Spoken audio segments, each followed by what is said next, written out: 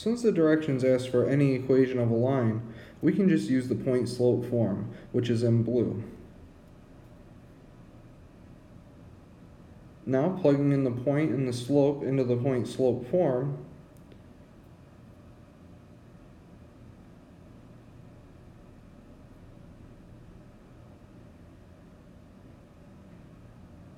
and that is basically the solution. But some more specific directions could ask for the slope-intercept form. So I'll do the algebra to show you how that could work.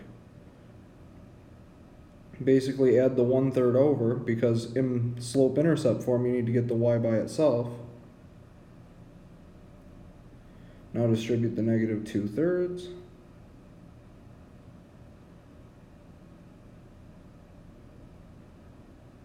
And then combine like terms.